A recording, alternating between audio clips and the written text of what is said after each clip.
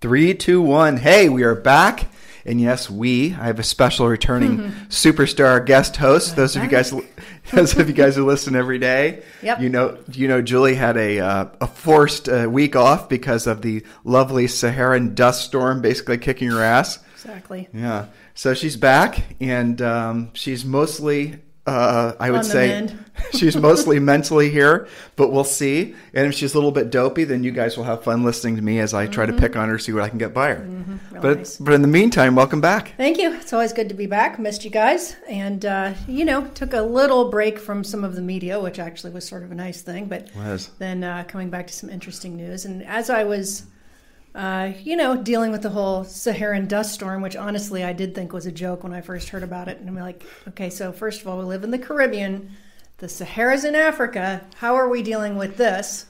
But it's a real thing, and some of you guys that live in the Southeast are probably dealing with a little bit of that as well. Is your dead cat thing on? Okay, yeah, it is. But at any rate, what I was thinking is, it stinks to have your mind thinking a certain way when your body's not cooperating, or possibly vice versa, and how many people go through that with various ailments and things that they're recovering from, and maybe they're just tired. A lot of people say, oh, I'm so exhausted, I'm so stressed out, and I'll never forget an article I read about that said, probably you're just dehydrated, so drink a lot more water and you're going to feel a lot better. But the point that I'm trying to make here with my allergy medicine kicking in. I know, I'm interested. I'm going somewhere. It's going to be fun. It's a fun journey to see where this rambling is going to end up. Hey, don't pull so hard, right? So the thing is that sometimes your mental and physical states don't match. And instead of being complacent about that, you have to go do something about that, right? And it could be something really simple. I was talking to one of our friends here, during the whole lockdown where nobody was allowed to do anything and people were getting really frustrated. And she said, you know what? No matter what, I put on my earrings every day. She said, that's one of my minimum standards. It makes me feel like me. And I try and wear a different pair of earrings every day. And I want to at least do that.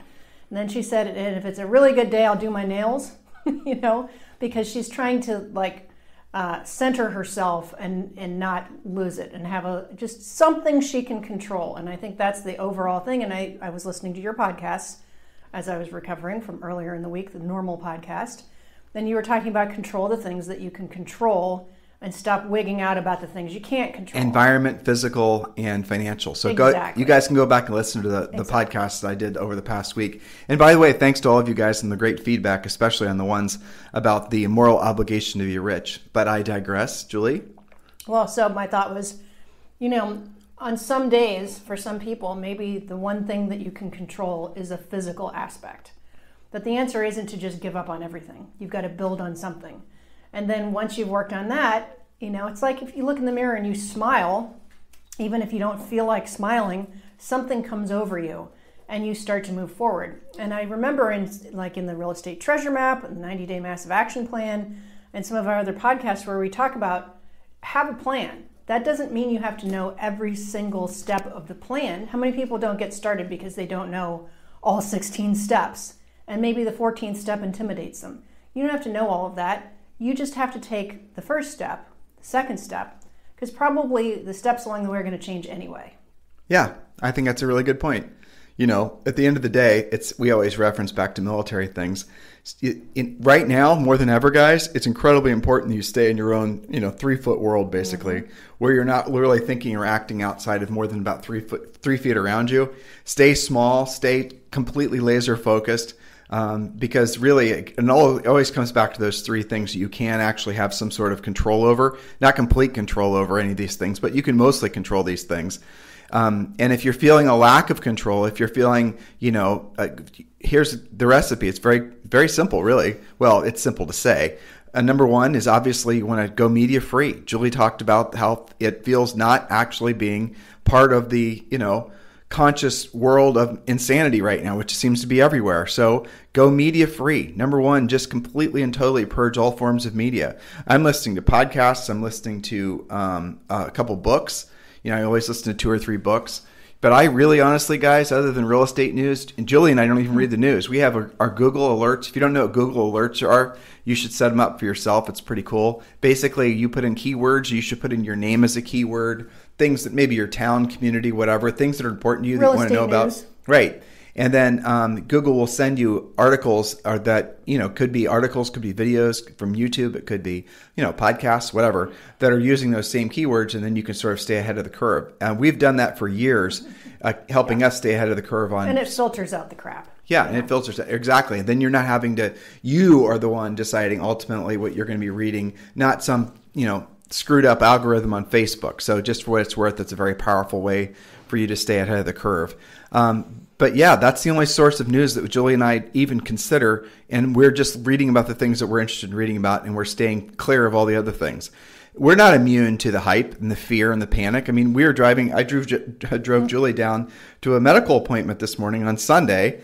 And, as they wanted to do a recheck on her, and we got caught in a parade. We pulled off the freeway and, we're driving into downtown San Juan, and downtown San Juan's a downtown and not the downtown sense that you might be used to, but there still are buildings and it's an old historic area, and there's, it's very, very congested and lots of, those types of things. But here we were stuck in this, what was it? It was a parade, and what do they call it? Spirit Week? Spirit Week. Yes. Yeah, which was everything from, LGBTQ people to people that were just, out there that were dressed like hippies, and there were just everything. And the marijuana was in the air like never before. Right exit, wrong traffic. Yeah. It's like, okay, all right. So we just sat there. We just sort of watched the road go by, and then Julie. Then it was peaceful. Yeah, but we were in the parade. We had no choice to be in the parade because when we got off, the cars were ahead of us and behind us were all in the parade. So we just stayed in the parade. And we drove around in Julie's Range Rover, as part of this parade for a little bit. And so Julie Googled it, and she texted the nurse who was waiting for us at the doctor's office. And she said, oh, yeah, this is part of Spirit Week. It goes on all week. And this is what the the cause is, and this is what they're celebrating, or whatever. Is quite lovely, nice people. Yeah, there was some parade. Nice day for it. There were some floats. I saw some people really went to town on decorating their cars. Yeah, I saw some dogs that were dyed different colors, purple. I saw a purple poodle. It was all fun. You never know what you're going to see when you go downtown. That's right. Oh, by the way, we should have warned all of you who don't normally listen to our podcast that our Sunday podcast is intentionally unstructured and irreverent, and we're not really focused necessarily on real estate stuff. This is where Julie and I sort of defrag in preparation for the following week. Or I'm sorry, listen to me. I need a defrag in preparation for the coming week, and we're defragging out of the little bits and pieces from the previous week. So we could talk a little bit about real estate. Anything where actually before you do, Julie, you're reading a book. Tell them about the book you're reading. Well, I've got two going. One, I want to talk a little bit about the astronaut thing that I've been watching. We talk now and then about the importance of getting out of your own little mental wheelhouse. For most of you, that's real estate, mortgages, things like that. And just to freshen things up and give you some new thoughts. And so as I was recovering and not really able to talk without coughing or wheezing, things that you guys don't want to listen to, I found there's a series, all of you guys have seen this advertised on Facebook and in your email and commercials and whatever, called Masterclass. And these are experts in their field that do like little mini seminars on their topic. Nothing massively complicated, but if you have a little curiosity, you go and check it out. So I did one from Chris Hadfield, who also wrote a book. He's a Canadian astronaut who's been on lots and lots of different space missions.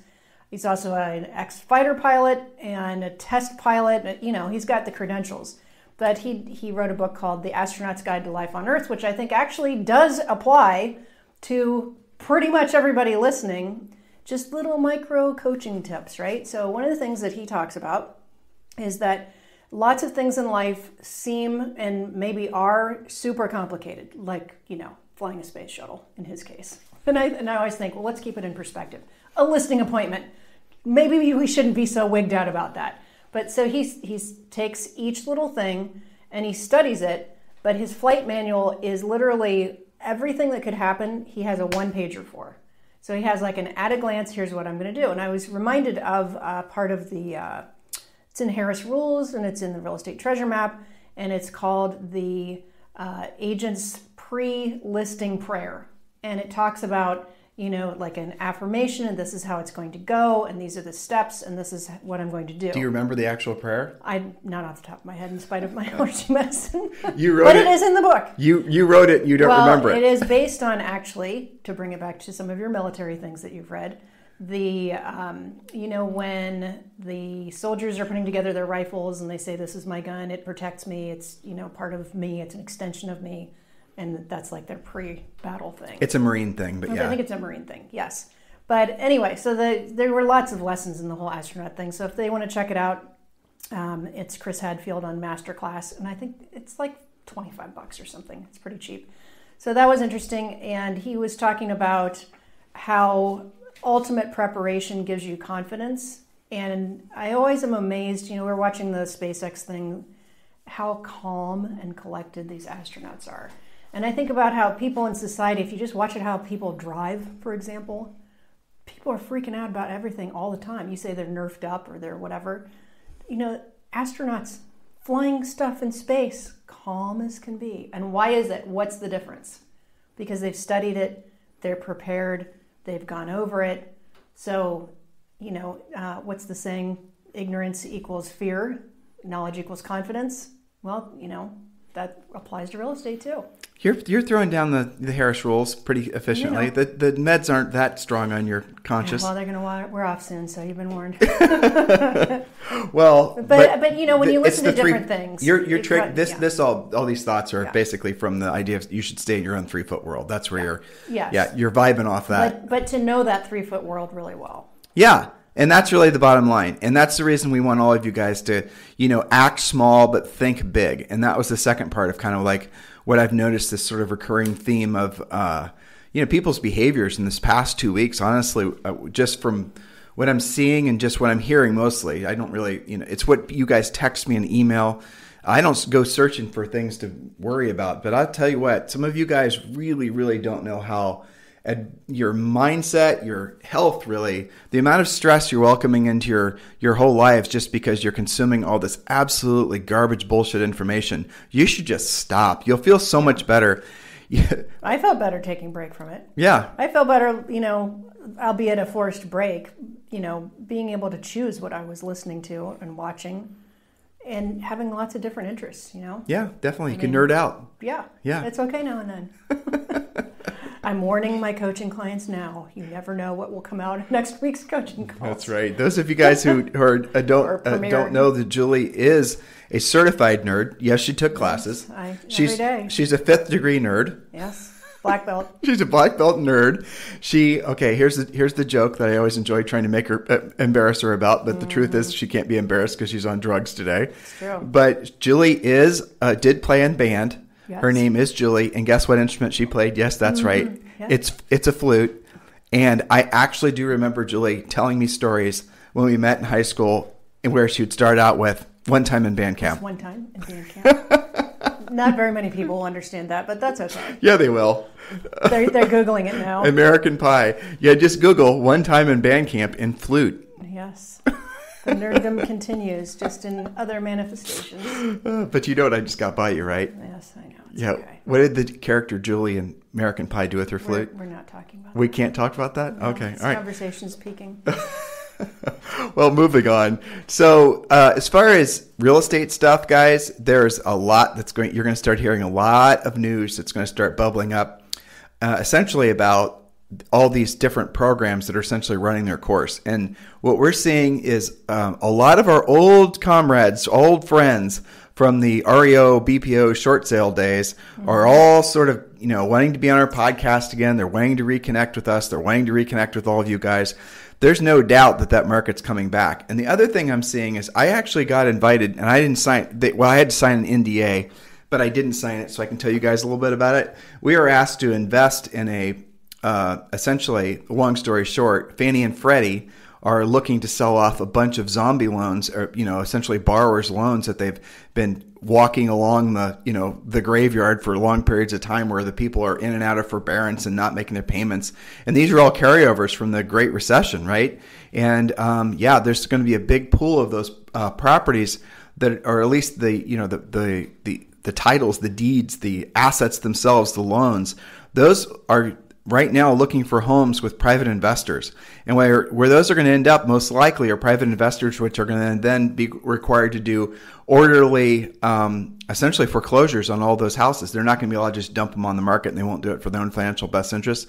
Why am I telling you all this? Because the train is actually starting to load. And I told you guys when we figured that it was going to give you plenty of notice, that is starting to happen. And we do think, and I cannot find any reason not to believe this is true, by this time next year, the conversation is going to definitely be dominated by distressed property. It's going to be dominated by short sales. It's going to be dominated by REOs. It's going to be dominated by all kinds of different things, where all these properties are going to go from the weak hands to the strong hands. They're going to go from the people that can't afford them to the people that basically are looking for investments. The only reason, and I think this is very interesting, and I've been trying to understand this, so some of you guys, I'm sure, are smarter at this stuff than I am, so maybe you can text me and school me on this. But the only reason why there might not be another depreciation trend, which is what I'm talking about, is if there is a lot of inflation, and that inflation happens before, and this is the hard part, right? It has to happen before all the forbearances and all the other things that in the economy start to basically adversely affect people's ability to make payments. Now, if the inflation kicks in, which everyone's pretty much agreeing that there's going to be inflation, and it's going to be noticeable, and it's going to happen sometime in the next 5 years or less. So if the inflation were to happen sometime in the next, say, 18 months or less, then you might actually not see a great deal of depreciation in real estate and other assets, because what happens when there's inflation, real estate and other assets, essentially, they'll go up in cost or value, however you want to explain it. So real estate will get actually, depending on what the inflation rate is, could get substantially more expensive. Now, that's if the inflation were to creep back in within, less than 18 months. But what is most likely to happen is that there's going to be inflation, but it's not going to happen for like another 3 to 5 years. And by that time, we'll probably be at the tail end of whatever the essentially the deflationary cycle that's going to most likely happen in real estate. So this past week, I was talking about, and I'll continue to talk about this, and hopefully Julia will join me tomorrow. But we were obviously talking about the fact we had a moral obligation to be rich. And again, the feedback I had on those series of podcasts was great, because frankly, it's one of my favorite topics. Because the topic cuts through so much of the malarkey that keeps so many of us essentially poor, basically, or always beholden to another, commission check, or so many of us want to have the formula for being rich where your money works for you, you no longer work for your money. And so you read books and you listen to gurus, and sometimes you get suckered into thinking, well, the only way forward is multifamilies, and then you buy a bunch of rental properties and you realize that sure as hell isn't a silver bullet. And then what sucks away all your positive cash flow on the rental properties, aside from all the normal things of, falling trees and leaking faucets, well, you also then have the problem of the property taxes that are going up. And you're seeing different cities and states which are now becoming more restrictive in how you can use your property. Many parts of the country right now, they just basically pass essentially laws, whether they're legal or not, who knows, where you can't short-term rental your property. I know, I just can't even believe that. It is.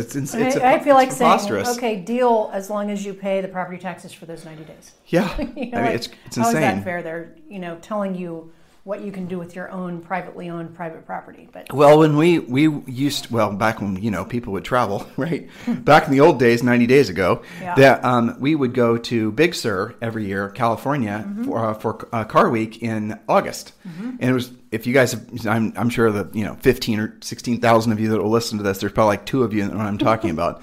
But for those 2, you guys know what I'm talking about. It is magnificent.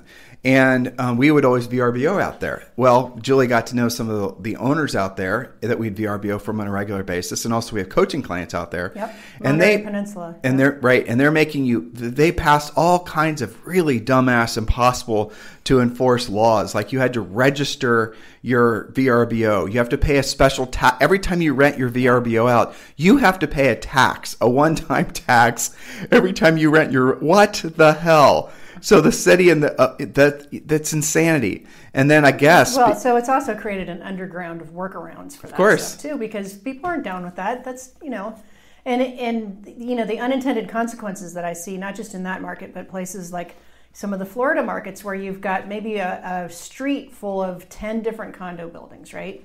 And 3 of them have said no short-term rentals. Well, which ones do you think are going to sell better, right? And the workaround that owners will do, where they'll set it up a certain way on the website, and then contact you privately and say, well, yeah, you can have a week. I mean, the whole thing is just demented. Well, the point is that when we were growing up, man, I'm tired of saying that, right? Because we're not that old. But when we were growing up, back in our day, right? You had the real estate was essentially the vehicle to not only. It's really the American dream, right? To own your own home, because owning your own home and having the house hypothetically increase in value is pretty much the only way most people ever sort of amass any kind of net worth. And that's the way it's historically been. Now, is it true anymore? Maybe, maybe not. Who knows? It depends where you are in the cycle, right? Yep. Depends on whether you held or whether you sold or whatever. And that's if you're looking at strictly from the investment perspective. Now, really, at the end of the day, a house is to live in, and a property is someplace where you have to have a place to live, and all those types of things. So you're moving away from, in a market like this, people will still transact. They're going to move away from financial motivation, and they're going to move towards more intrinsic motivation. So those are the types of things we can look forward to. But why am I telling you guys all this? Because in a world where everything is changing and everything's going to keep changing, your software, my software is telling us to acquire more rental properties, right? More rental properties, buy more rental properties, pay them off, have the cash flow. But I'm not really sure that even makes any sense anymore. And then you could say, well, buy multifamilies, buy big, huge multifamilies. Well, the math still and the investment potential there still is dubious. Now you can look at, there's some great REITs out there, real estate investment trusts, and you can look to see what they hold. And if you can get enough scale because you're investing with a REIT and they own 15 billion doors. And they're managing it for you, and you don't have a lot of, phone calls in the middle of the night and that sort of thing. But then it starts to make sense. So, be careful that you don't slip. Whatever cycle we're going into, whether there's going to be depreciation and then there's going to be inflation, or whether we're going to go right to inflation, nobody really knows. I told you my theory.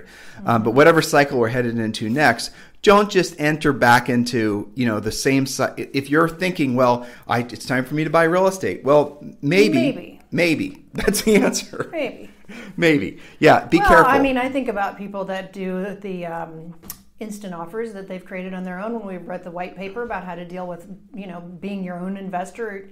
Yeah, if you can find something that's under market and the seller's just so motivated that you can get a deal on it and it doesn't hurt you if you have to hold it for a while, you can turn it into a rental. You don't have a bunch of, maintenance Yeah, but fees. maybe. But that's so maybe, yeah. Right? That's like hen's teeth to find something, especially in this market, that's that good. That usually comes from a listing appointment you go on where you luck out, or a past client or a relative, something like that. But to think that that's going to be the home run, I'm not so sure anymore. Neither am I. And we're going to be talking more about that on the podcast this week. And we're going to deep dive with 3 more points about how you have a moral obligation to be rich. All I'm asking you guys to do is don't just think that what you think about wealth accumulation is accurate, because it really isn't anymore. Everything is changing. How you go about thinking about the actual U.S. dollar in an inflationary time when they're printing, I think it's 14 or 12 trillion dollars, and they're going to continue to print all this money. Yeah. There could be a whole bunch of drama that's going to happen around the currency devaluation, all this other stuff. Who knows, right? I mean, we're in historic times, and we're going to stay in historic times for a long period of time, where people are going to go back and study this as being, some sort of transformative in a good or a bad way for our country. So keep your minds open, because it's in times like this where pretty much everything starts to change. I was reading, actually when I was waiting for you when you were in the doctor, I was reading a really good article. Scott Holloway, I can't believe I remembered his name. He's a marketing professor at the University of New York, I think, or something like that. Mm-hmm. I've watched his videos on YouTube before. He's really brilliant. He talks about brands. That's basically his wheelhouse. He talks about brands and marketing. Mm-hmm. Mostly his focus is on luxury brands and, just interesting stuff, I think. Mm-hmm. But one of the things he was interviewed for, I think it was a PBS person that was interviewing him. They were talking about higher education. Mm-hmm. And he said a whole bunch of things I'd never really thought about, but it's so obviously true. He said essentially what every university and college in the United States has done is they've all tried to make themselves a Rolex level brand. That's what he said. Mm-hmm. So they all tried to make themselves look and feel the same, and they increased their prices. And he gave an example of like I forget over what period of time. I wish I would have written it down, but it wasn't very long. 10 or 15 years. The cost of college in the United States has increased by 1,600%. Yeah, I've read that too. Yeah, it's insane. Yeah, right. And then he says, has the value that students are obtaining increased anywhere near 1,600%? No way. Hell no. I remember, back in our day, when we went to Ohio State, I remember it cost $777 per quarter. Mm-hmm. And that was expensive then. We were both working 2 or 3 jobs and, eventually got our real estate license and yada, yada. But $777 a quarter. I bet you'd be hard pressed to find any school that's not an online school where you could get away with that. Well, and are kids getting 1,600% more education? But be honest. There's no way. When we went to Ohio State, and it was essentially $2,800, $3,000, $3,200 a year, whatever it cost, because we drove there. Right. And we didn't live on campus. And right. It could have been worse. But we were still overpaying. Honestly, probably, yeah. Your music education, not so much because you were actually going to a real school. Yeah. But the classes we took there and the manner in which they ran it was absolute garbage. I mean, to keep it even, Steven, back then you didn't have an option like Khan Academy or like OutSchool or any, there's hundreds of different options that exist now. But I think in comparison, it's just. But it was garbage. You'd walk into a room and there'd be 300 or 400 people there. The professor never showed up. You even had a professor. It was a TA who was maybe 5 years older than you. You had to buy the professor's books at one bookstore, and like one little shitty book would cost like $300. It's a total scam. Totally. But the point is, the students' college, it's always been basically a little honey hole for those types of people, and it over the past 10 or 15 years, it's become even more so. Well, I do think partially, at least as a result of this whole COVID thing, you're going to see a major transformation. Well, that was his point. What did he have to say about that? Okay, so his point was the only colleges and universities that are going to stay in place, stay in business now, are essentially the ones with the largest endowments. And there's some that have endowments, Julie, of billions of dollars. I'm sure. There's colleges and universities that are sitting on. He cited one that had $4 billion, like in an endowment, which is probably with several different hedge funds, and they're making money off of it. They could never sell another student into their college, and they did do just well off of their savings. There was many like that actually that had enormous amounts of money. Well, that's what people do is they leave their money to the school. Well, he essentially what the consensus was is that people now that they have had college education via Zoom and Virbela University, which EXPI owns, and all these Virbela. If you guys don't know what Virbela is, just Google it. VIRBELLA. As a shareholder of EXPI. Which all of you will be or are if you're EXP agents, you actually own Virbela, right?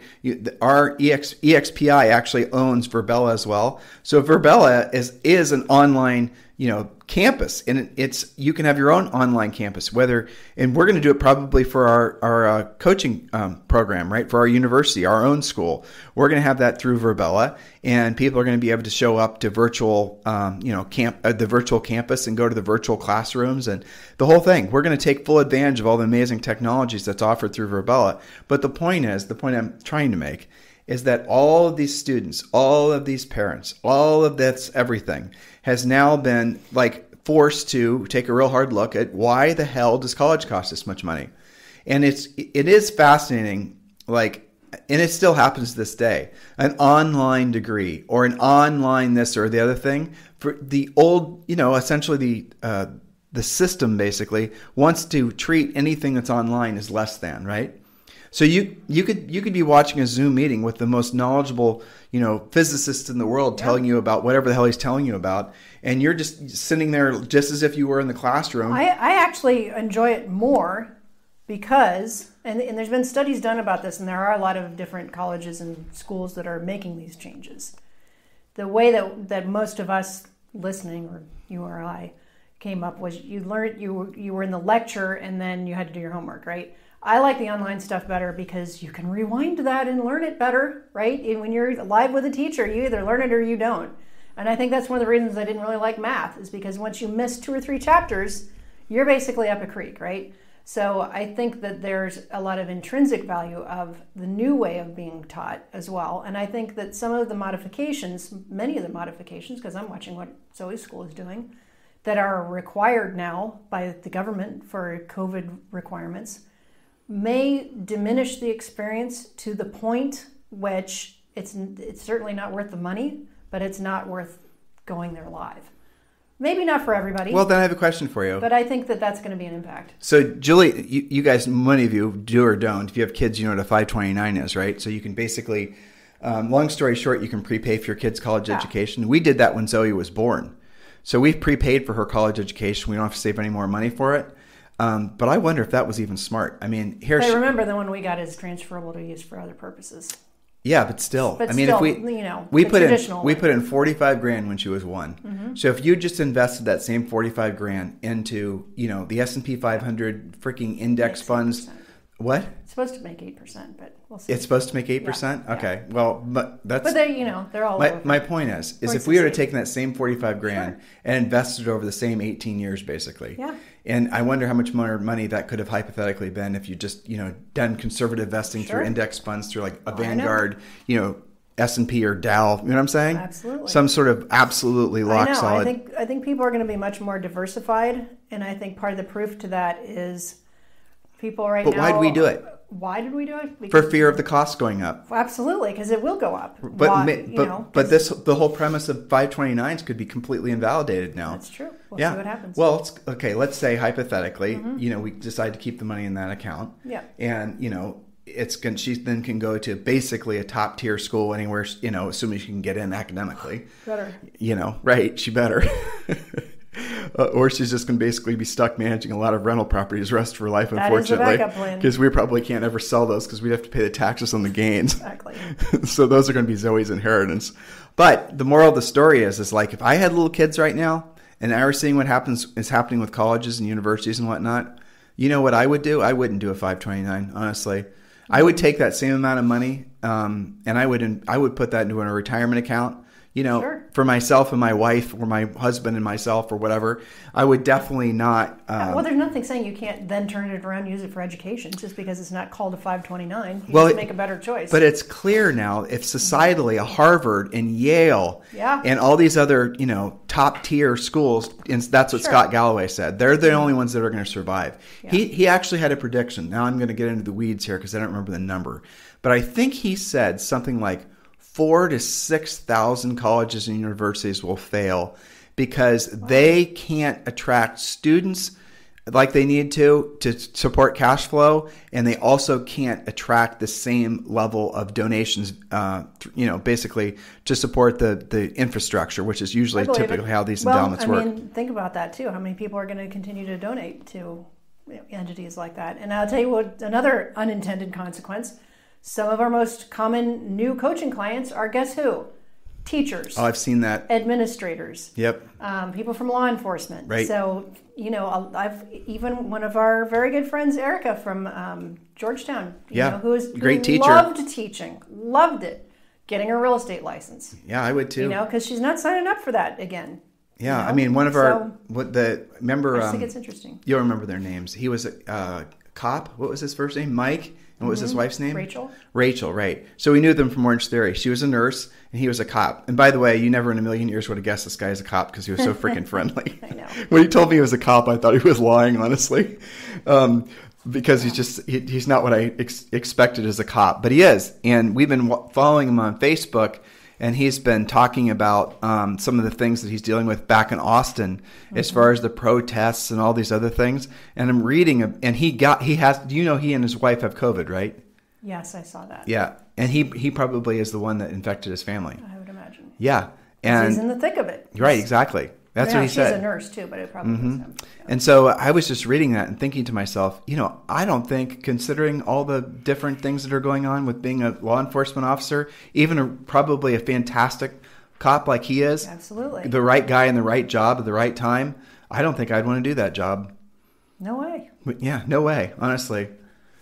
I mean, my heart goes out to people that we need people to be great at those jobs, and nursing and teaching, and that's when I have a fear prop up of where all this is headed. It's that, because it's the great people out there that should be doing those jobs that are maybe having second thoughts about that. Yeah, well, they should. And that makes me sad that, an unintended consequence. And so we'll see what history proves going forward, how all this shakes out. Yeah, I know. It's amazing, isn't it? You know, but our prayers go out to them and their family. I'm sure they'll have a speedy recovery, but we're thinking of them. They are. I told him he's donut infused, so that's right. It's my cop joke. No, they're in really good shape. They'll be fine. Yeah, I mean, they were running marathons like a month ago. So. Yeah, I know. Yeah. Remember we were supposed to run that 10K with them, and then you backed out at the last minute? Oh, hold on. Oh, wait a minute. Wasn't that you? I think that was me, yeah. It was too early in the morning.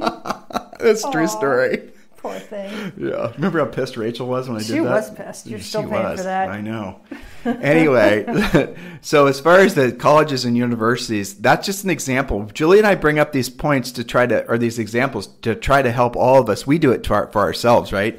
Just like when you start talking about something like colleges and universities, and Julie and I are from Ohio State University. We were always looming in the shadow of the horseshoe, you know.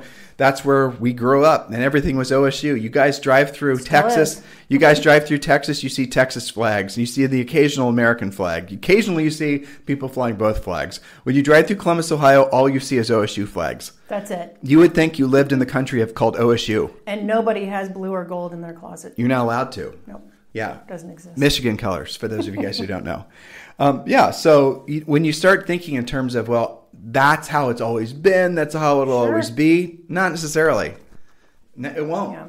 And then, so if that is really an unraveling of some sort of institutional, sort of outdated, because technology is replacing it. But more than that, technology doesn't ever actually change anything. It's people's accepting an adaptation to the technology that changes things. It's the reason, like, sometimes, just kind of bouncing all over the place. But sometimes you guys are all fearful about real estate agents being, they can hear that, Sorry. About real estate agents being somehow magically, they can hear that. How real estate agents are somehow magically going to be replaced by technology. It's never really going to happen. And, sometimes I'm on other people's podcasts that are technologists, but they're not real estate people. And they sort of are testing the waters to see what my opinion on all of it is. And, why are realtors still in the business? Why are, commission structures? But that conversation's been going on for 25 years. Well, but here's the reason why. Yeah. It's because people are willing to pay for it, right? Yes. That's why. It's because consumers want to pay for that service. It's not just because, like, the technologists, because they're so freaking up their own asses and their egos, right? Yeah. They think that technology somehow is the new religion that's going to replace and evolve everything, and we're all going to be beholden to those who are technologists who have the power, right? You guys realize that that's the big picture. It's an ego play. But why are agents relevant and always will be relevant? Because the fact that people want to use a professional when it comes to making a very stressful decision. There'll never be a time in history. Look, it'll be essentially agents who are, I'd say, built around technology platforms, the ones that will rule the day. But the idea that there's going to be some big technology company that's going to make agents all sorts of, hourly, essentially workers where they're just going to basically follow checklists and there's going to be a dispassionate, it'll never happen. If you think about other businesses where they still require salespeople, and I've really been thinking about this because, again, I've had that question quite often.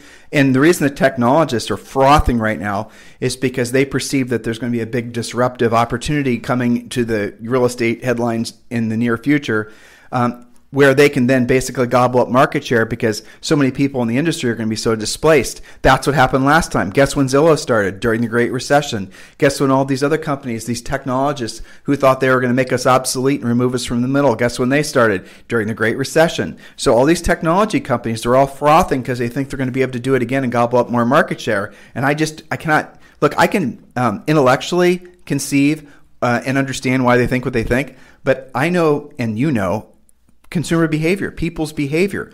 They will never want to just go online and fill out a form and then, unless it's some sort of disinterested investor, and basically go through that process. And here's the example. And this was kind of fascinating when I had this little, epiphany. So you can buy an Apple product online, right? I mean, Julie and I, now that we live in Puerto Rico, there's no Apple store here. So we buy everything, online when we go through the upgrade cycle about every year and a half. And we're probably going to do it later this year when the iPhone, 12 comes out or whatever. Mm-hmm. By the way, that thing looks like a surfboard. It's so big. I know. I don't know whose. Might not have to wear my glasses anymore. I don't know whose pocket they think that thing's going to fit in. Seriously, your damn iPhone's going to start needing a purse just to carry it around. Definitely. But anyway, but Apple stores still have salespeople. Yes, they do. Okay, so there's a technology company that is absolutely online, and you go into the Apple store, and it's run just like a good old-fashioned retail business where there's a greeter at the front, they direct you, and then they'll get on the little, they basically copy what Victoria's Secret did. Victoria's Secret, that business is not doing well right now, but not because the concept isn't good, but because the fact that the nature of what they were selling is no longer the trend. But the business is set up so that when you walk in, there's a greeter. They ask you, can I help you? They know you're always going to say no. And then they know that you're going to meander further back in the store. And then there's layers of people with differing levels of sales experience that are there just waiting for you. So they know the further you get into the store that they know they can ask you if you need any help. Can we open up, can we start? And you could very well do all that online all by yourself. But people don't. No, you don't. Right. Why? And those are not necessarily expensive items, right? No, and it's not complicated like a real estate transaction is. You've seen the amount of paperwork required now? It's bonkers. And that was bonkers. Before COVID paperwork. Right. I mean, all I have to do to convince myself that I think of these technology companies, I love, there's lots of different versions of them, and there's apps and there's online different things. I think that they are support to the human element, not replacement to. I think some of them are your new assistant. You would have paid a human to do that before. That doesn't mean you're being replaced. It means you're being enhanced. It means you're getting more efficient. And that's something that we should embrace, right? But what I think of is, you really think that people will be able to deal with each other through inspections, appraisals, and title work and contracts? No. They can barely handle it with 2 agents involved. Yeah, they Are you kidding me?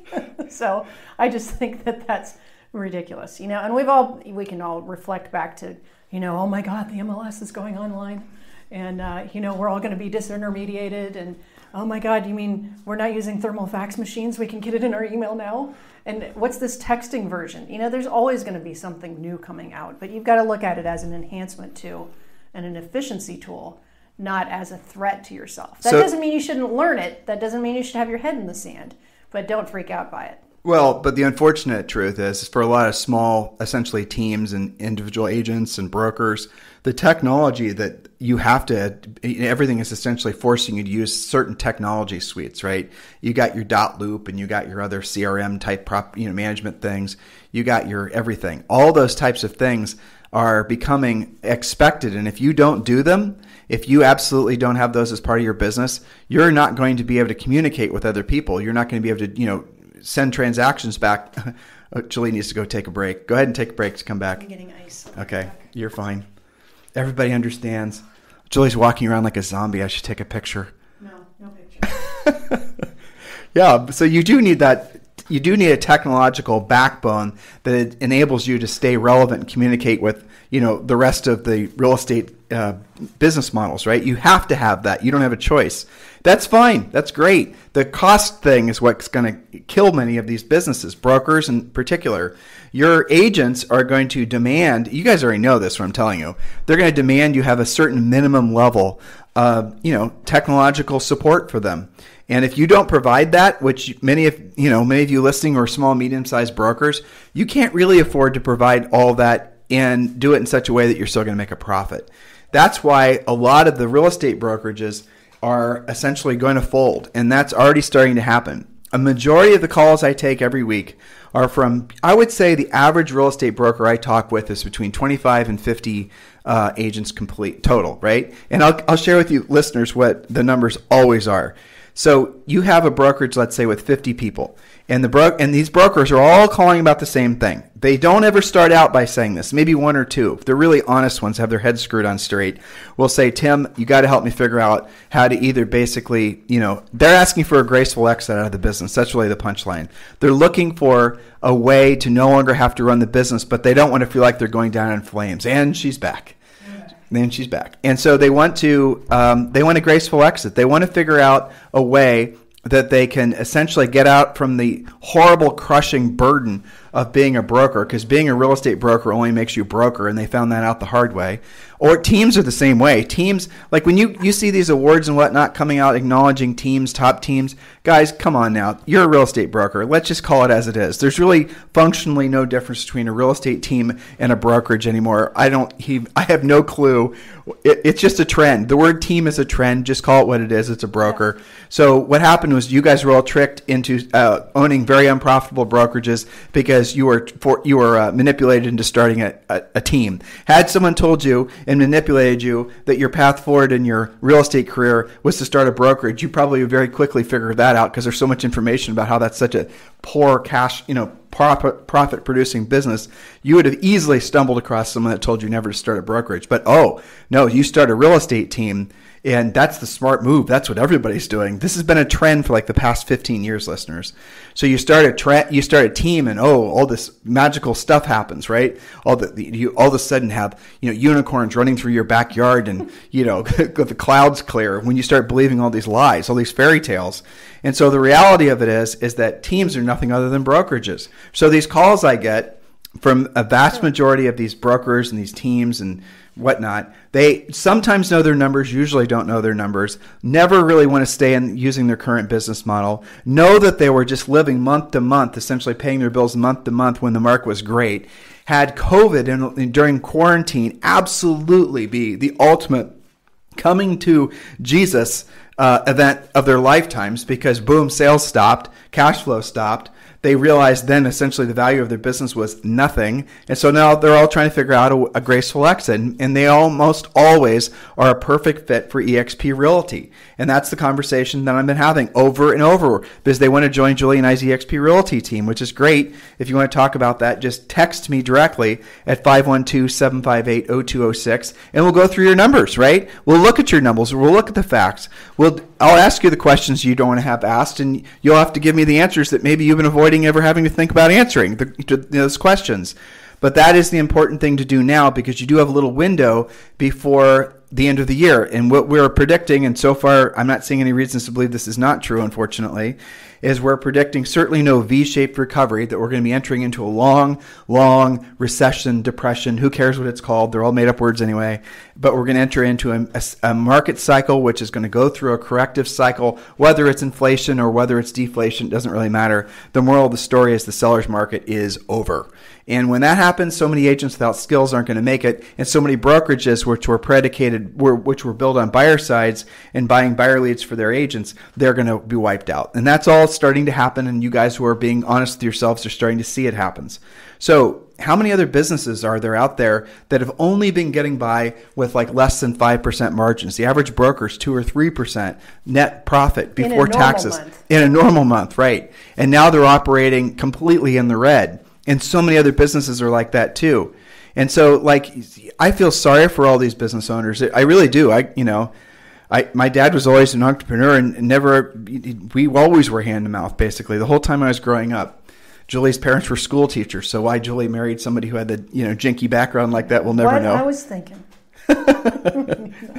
But the truth is that I know the suffering of a business owner, and it breaks my heart. But here's the thing. Many of those people, because they won't lose that entrepreneurial spirit, they will recreate themselves into something else if they allow themselves to. Sure. But that, truthfully, is a minority. What most people do after they suffer a failure is they never try again.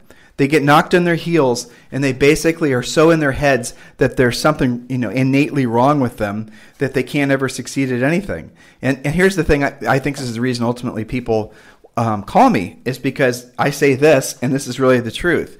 There's nothing wrong with any of you. If your business is failing, if your brokerage is failing, if your team is failing, or if you suspect it's going to be failing, here's what I'm here to tell you.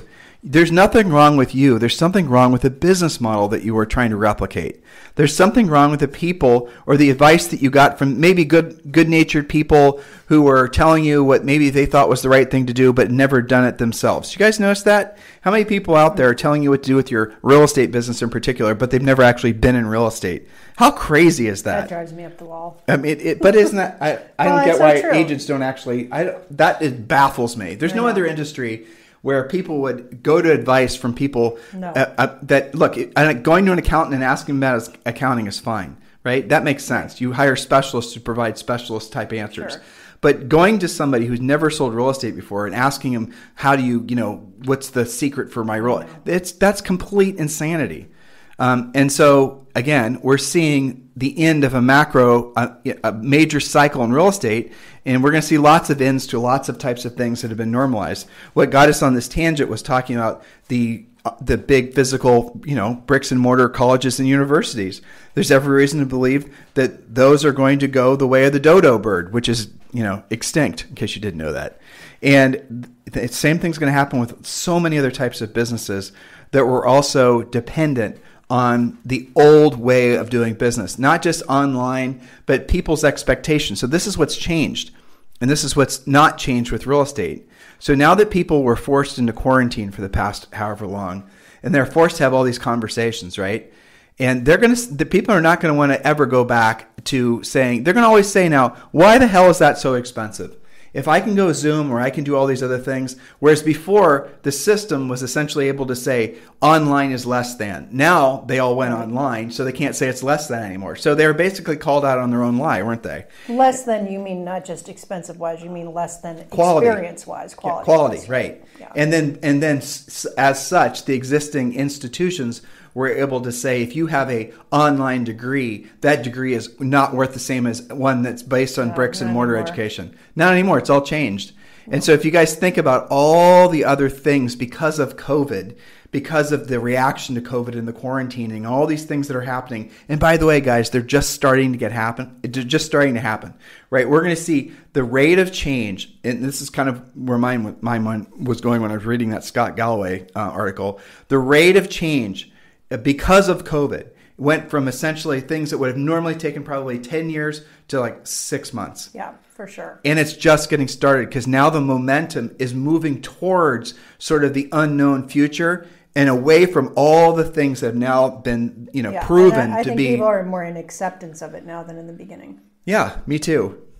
They're more open to it because they've had experiences. They've had, some people have had hundreds of Zoom calls by now. I know you have, and now it's become normalized. Just like that, in 90 days, that became okay.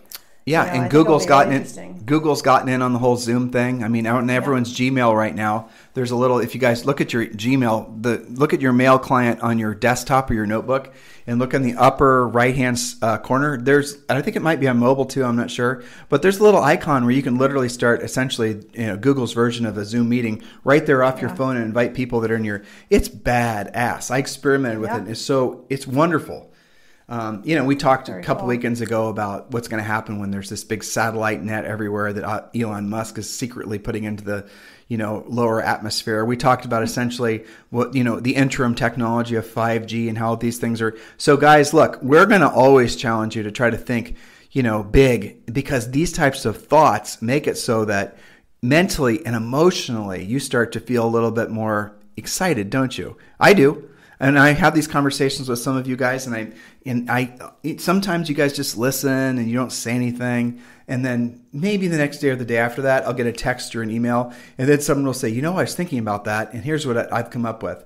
And some of you guys have so many great entrepreneurial ideas and thoughts that you've never allowed them to express because you're so stuck in the mud with trying to have things return back to this normal that'll never return to. Yeah. And so that's kind of I guess that's the theme of where all my calls, that's my defrag, to be honest with you, for all my calls this week. We can memorialize the past market until the cows come home. We can mourn it. We can cry for it. We can wish it was. We can talk about the good old days when people used to, shake hands. Right. Right. We could talk about the good old days. But you know what it reminds me of? When people didn't wear masks everywhere. Maybe this is too far of a stretch, but, out of the dark ages, which maybe looking back, at least the first half of 2020 might be construed as the great pause, came the Enlightenment. And maybe there's going to be a 5G enlightenment. Maybe there's going to be a technological enlightenment, a great shift that comes from all of this. And the thing is, getting from here to there is what is always hardest. The transitioning market is harder than the transitioned market. Think about what you just said. Do you remember, I sort of do, hopefully, generally speaking, you'll remember these details better than I. You see I'm setting you up? Okay, No so the Enlightenment essentially coincided, followed almost the plague and that whole era, European Dark history, Ages, yeah. the Dark Ages. So how long were the Dark Ages, and how long did it take for the Enlightenment actually kick in, and how long historically was the Enlightenment? How long of a time in history was that? A lot Was longer, it I think. 5 years, 10 years? I'd have to look it up, but yes. And we heard it was. But to your point. There was a catalyst, though, okay? And we pulled out of it, and things got better. So that's what I'm But here's the myth of that era, and here's the other myth of the Great Depression, too. Mm-hmm. And Julie and I didn't know this until we were listening to somebody else's podcast. There were more patents issued during the Great Depression, a density of patents that were created because of the Great Depression, because people were like they are now. Stuff was going on. Right, stuff was going on. It wasn't just like a screeching halt. A lot of the infrastructure that now we're going to end up rebuilding started originally there and then has been rebuilt a few times. But, the railroads and lots of technology happened during then, the patents. It's pretty amazing. Well, so don't think that nothing's going on. And that maybe that's why we reflect on what Elon Musk has been up to in SpaceX, because, if you only paid attention to the news, it'd be wall-to-wall COVID and protests. But in fact, in the background, we have this really cool thing that's going up in the sky. That's the thing, though, right there. Mm-hmm. You said it. So sorry if you guys hear breezes and whatnot. Julie and I, as you know, do this podcast outside on Sunday. So as far as the Enlightenment, okay, the Enlightenment probably was overlapping with the Dark Ages. Yes, they're probably going on simultaneously. I think the Enlightenment was started in Florence. There was no declaration of, okay, today we start the Enlightenment. Exactly. Just like now. Right, just like now. And so this is happening right now, around us, all around us. Are you paying attention, or are you just watching CNN and Fox News? Are you participating? Right. Mentally participate, at the very least, because then you can be part of the new conversation and you can sort of feel comfortable letting go of hoping and praying that the old normal returns, which it never will. But here's really where I was going with this thought. Let's say, for example, the Dark Ages lasted for however long they lasted, and unfortunately, evidently, neither one of us are remembering that. And then, there was an overlapping, and then people remember historically as being the Age of Enlightenment. Now that we have the internet, now that we have Zoom, now that we have the ability to instantly communicate anywhere on the planet, all of those time frames, let's say the whole thing between the Dark Ages and the Enlightenment, let's say it was 30 years. Yeah. So you had to go through all this sort of Dark Age bullshit, and all these people who were, horrible hardship all over Europe mostly. It's just before United States, or before America was, infested with Europeans, right? Okay, so you had that era, and then you had another probably longer period that was the Enlightenment, which people remember, as the Renaissance, art, and music, and all these things that are culturally still direct. So many things are based on the thinking, the technology that came from that era in European history to this day that you just take for granted, like just everything you can possibly imagine from technology. And Leonardo da Vinci had done so many sketches in his art books of things that were sort of modeled for future plans for even the modern technology we're using today, and all that came out of that era. It's kind of flippin' amazing. But nowadays, again, you have all of what would have taken back in the that era, that time in history a billion years ago, without being interconnected like we all are now. We can essentially get to that point of massive evolution through our own modern enlightenment so much faster than we ever were to before. And that's what it feels like to me. Yeah, well, I hope we get through the Dark Ages faster, too. Yeah, well, but it's possible because they'll live together. Yeah. They'll have to. They are. Right. Coexist. Right. They, like you said, there can't just be, it's now Enlightenment Day. Right. Maybe we should declare that. We have a lot of listeners. Right? I mean, we could. Wouldn't that be awesome? Maybe we are starting a movement. I don't know. That'd be okay with me. If we're starting a movement, we need to come up with a logo. We do. What would our logo be if it was a movement? Something happy. For God's sake, right? I don't know. Something good. Something that can't be co-opted or misconstrued, right? Exactly. Something that doesn't have any sort of historical context that we weren't... can't be questioned in a million different ways right. and criticized. Yeah, exactly. 100 years from now, deemed to be evil. Like even shapes nowadays, really. I mean, a triangle, right, or a circle. Those things, someone could, lace those back to having some sort of historical, connotation that was somehow for this or anti that. I know, but it is good to have some perspective. And one of the other books that I'm reading about, I've mentioned it before, Lady in Waiting. She went all over the world basically in service of Queen Elizabeth, but in her own right was an aristocrat. And, she and her husband settled a Caribbean island, Mustique, and to keep things in perspective. And that was like in the 50s. That was 1950s. That wasn't even that long ago. But it's called that because I think it's Creole for mosquito. It's just like there's a reason for that. So even though she had a life back in England doing all these crazy things for the coronation, et cetera, meanwhile, she'd go to the Caribbean and catch lobsters with her hands, and they didn't have any air conditioning, and she had like this dual life, right? So I think it's just good to keep things in perspective and say, you know what, there's a lot of great things that are going on, there's a lot of crap that you got to deal with. Control your 3-foot world, keep it together. For the sake of humanity, you do have an obligation to be rich, to make yourself rich, to make your... When I was on all of my many allergy medications, listening to one of your podcasts about you have an obligation to be rich, I was making a mental list, like, what can you do when you do create that income? Dude, you're stepping on my shows this week. I'm just giving you a precursor because we need to wrap. And what's the list that you can't do, that you're always saying, oh, I can't afford that, I can't afford that. There's just not even any comparison. I don't know why anybody even, is too lazy to do anything about Julie it. just foreshadowed the Tuesday show coming up this week. But wait, there's more. Wait until Tuesday. Or tomorrow. Monday. Well, but no, it's true, right? Yeah. It's just interesting. The greatest fortunes, and this is so fascinating. And I remember when you and I first read this, or I don't know what we were listening to, but this is way back in our very formidable years when we were early 20s. We came across like lots of historical examples of how the greatest fortunes in the history of humanity have always been made during the greatest times of change. Mm-hmm. So don't talk because you're muffling your mic. And so it's fascinating that that's happening right now and people don't know it. Really, it is. That's true. Yeah.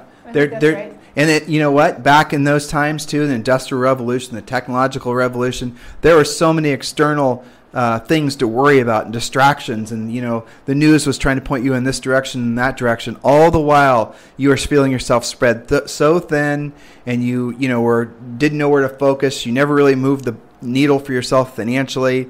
All these things happen because you're not in control of basically where you put your efforts every single day. And many of you have normalized that sort of erratic, neurotic behavior of overthinking everything. And I mean that in the most literal of senses. And then you surround yourself with more things that are going to reinforce the overthinking.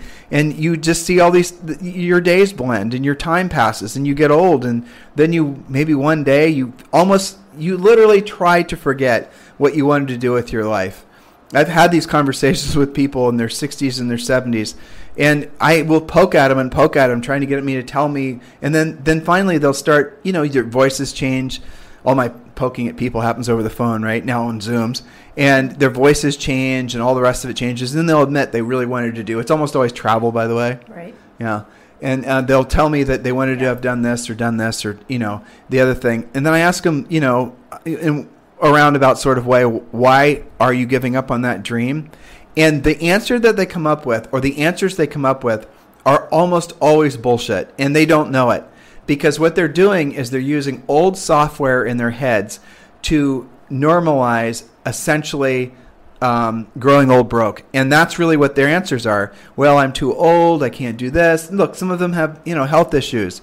self-induced health issues that they could probably do something about, right? Lose some weight and you'll lose the diabetes, generally speaking, right? Things like that you can do something about. Well, I would love to go walk around, Florence, like we were just talking about, and see the Statue of David and see all the Medici buildings and see all the things that, I've always dreamt about when I was, maybe a kid back in college or whatever. And I never quite did it. I never had the money, all these excuses, right? And all of it makes sense, right? Started your family, had financial obligations and whatever, and now you can't do it. Why? Because you're too old. Well, what is that? What the hell does that really mean? You're too old. It means you're just you're just lazy. You've essentially allowed fear to ruin your life. Your world's gotten smaller and smaller and smaller, and eventually you're just going to be living under your own, staircase, and you're going to be afraid to go out in the day. You're not going to want to do anything. You're just going to sit in front of the TV, and the TV is going to tell you how you're supposed to think and feel, and at that point, you'll just be zombified. That's what's happening to a lot of you right now. You just don't know it.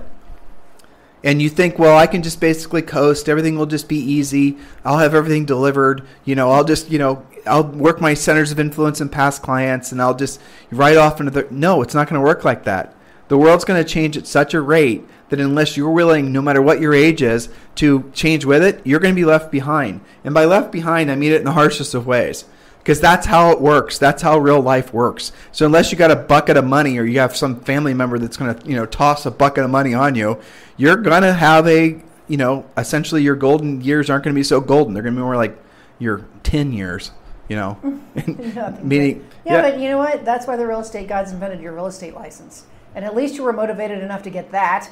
So do something with it. I often remind coaching clients, think back to the day you got your license, how thrilled you were. You passed that thing. You were going to light the world on fire. Get back to that thought. Well, so let's go back to talking about going to Florence. And so, again, I ask questions and I drill down because I'm not going to let it go because I'm trying to help you, right, listeners? And then finally you say, well, my knees or my health or my this, the other thing. We move past the fear. You have a good laugh. I have a good laugh. You realize that really hopping on a plane and having a glass of Chardonnay and, maybe some Xanax, basically, you can handle it. And so you're flying, you land in Europe and now your mind goes to your ego, by the way, then tells you, well, you won't be able to put up with the physical walking around. Well, guess what, guys? Why don't you start going on, start out with short walks and make it into longer walks and start doing it every single day to get your physicality back in order. Remember, the three things that you can actually control are your environment, your physical, and your financial. That's all we're asking you to do. Stay in your own 3-foot world. There was many great SEAL books. Julie and I listened to those together. And I remember it was, oh man, I wish I could remember which one it was. Anyway, he was talking about when they were in these horrible extremes all over the planet. He was talking about having to walk with his SEAL crew, his team through this like Arctic tundra or something. It was absolutely awful. I actually don't think that he said where they were, which tells me they probably were in some place not necessarily friendly to the United States, which would lead me to believe maybe someplace over, But in any event, he would talk about they had to go for a long freaking walk. No, where I think it was Afghanistan in the winter or some bullshit. Yeah. And so they had to go through this long, horrible, snowy-ass, cold, wind-torn, uphills, downhills, rocks everywhere, walk. And they had to do it for a long period of time because they couldn't take helicopters in. It was Afghanistan. Yeah. And he was talking about the fact that what he did to keep himself motivated was he, in the morning, when they started out, he just thought about lunch. And he focused on his next step. He focused on his own 3-foot world. He focused on what was 3 foot around him. That's all his world was. He didn't think anything beyond that 3-foot world. And then when lunch came, he savored lunch. He made it. He made it to lunch.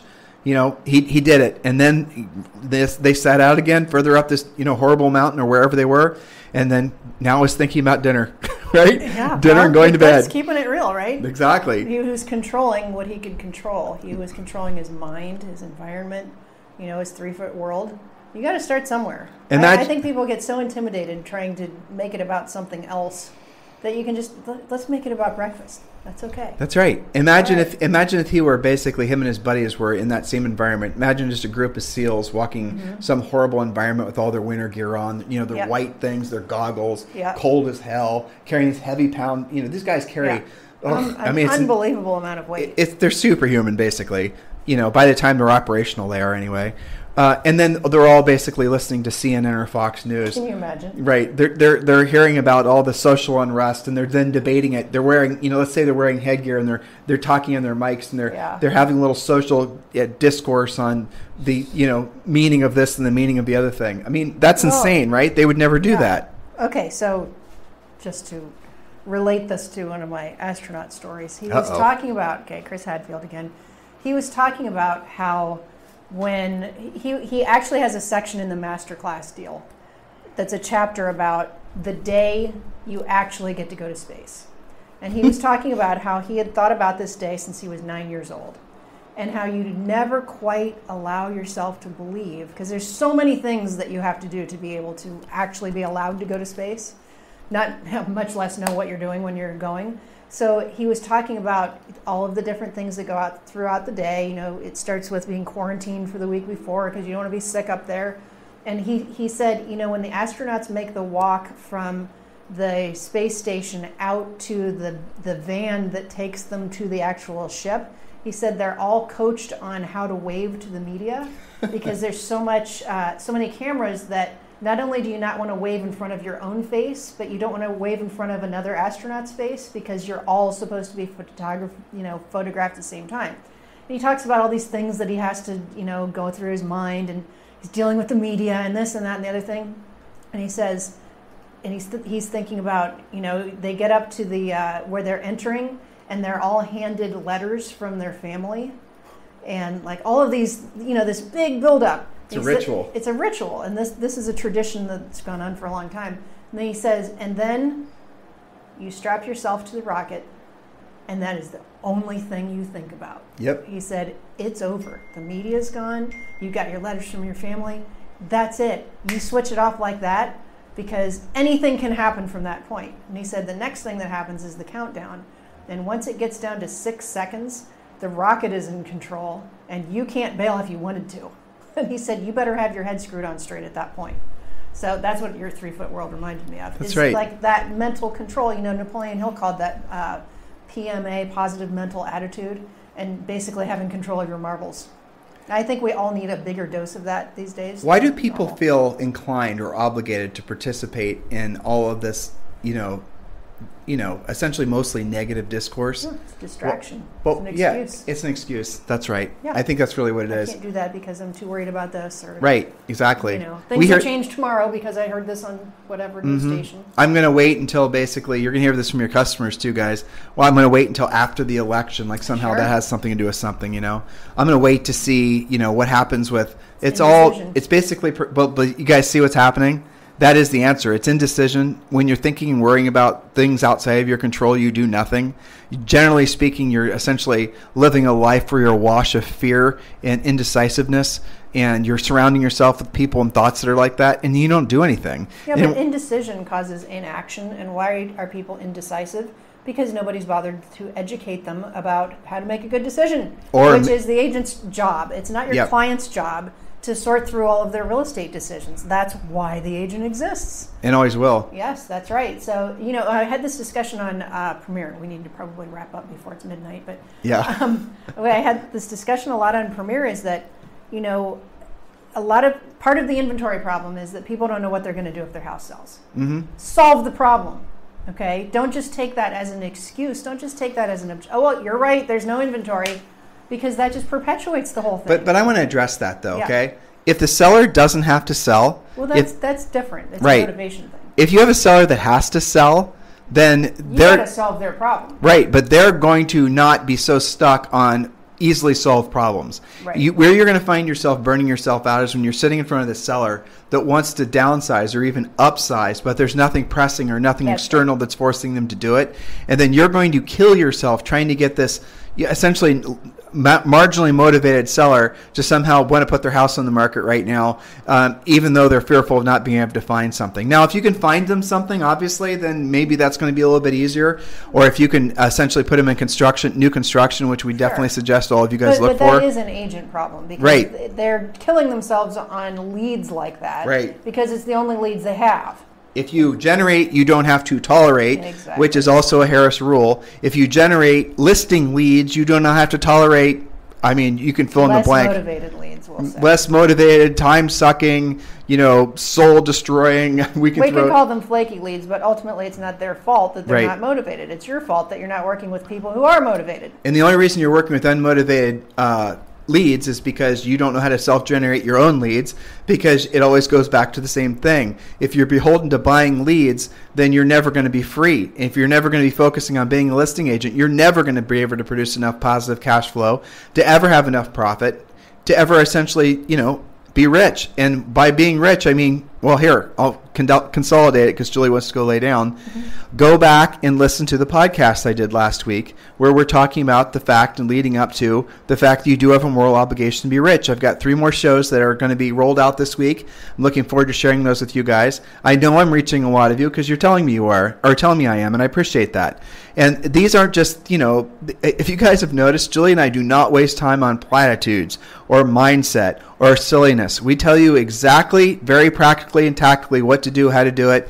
We give you, essentially what happens if you do and what happens if you don't take our advice. And when you do, or at least when you start adopting that mindset of being practical and tactical about how you face life in general, you'll find that life is 1,000% less stressful. It's sort of like, I always like Warren Buffett, right? He never invests in things he doesn't understand. And let's assume that he understands a hell of a lot more than what all of us do combined. Right. But he won't invest in, say, for example, technology companies. He won't invest in things that don't actually produce a profit. So what Warren's done over time to make himself, the third richest person on planet Earth, is what he's done over time is basically he's set himself up to stay in his own 3-foot world. He has set himself up to follow a certain set of rules and beliefs that he will certainly tell you about. He talks about them all the time. Julie and I learn a lot from him. And what it always circles is he does not deviate from his 3-foot world ever. Julie and I have read so many things written by him or written about him, and there are historical examples where he has deviated, where he had his ass handed to him, and how those were sometimes the most expensive, That's how you learn. Yeah, that's how you learn. But that's the reason he owns so much Coca-Cola. That's the reason he owns all the railways. That's the reason he owns all these big sort of, foundational businesses, because he understands them. He's staying in his own 3-foot world. He knows how profitable businesses are supposed to operate, that type of thing. That level of thinking you need to have. And what so many of you guys think you can do is somehow, like, I was listening to a Peter Schiff podcast today, and he was talking about he is not a fan of Bitcoin. And every time I hear him get on a rant, and that guy rant, you guys think I rant? Trust me. He's got a good rant. Seriously, I'm rank amateur compared to Peter Schiff when he starts talking about Bitcoin. He has rant stamina. Dude, it's amazing. Anyway, so when he's ranting against Bitcoin, some of the things that he points out are so preposterous that Bitcoin investors are actually believing to be true that it is shocking that it's legal, truthfully. As far as the whole thing with people, there's so much absolute goofiness. It's a Ponzi scheme, basically. That's what Bitcoin truly is.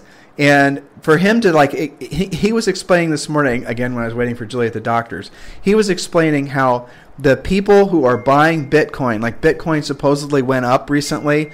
I don't remember the exact specifics of it, but the gist of it is that it looks like people were using their stimulus checks to buy Bitcoin on speculation, and most of the people doing it were buying it were millennials. So here you have millennials, people in their 20s, who damn well they could have definitely used that $1,200 for something else other than speculating on Bitcoin, and that's what they were buying. That's what they were doing. Is that something Warren Buffett would have done?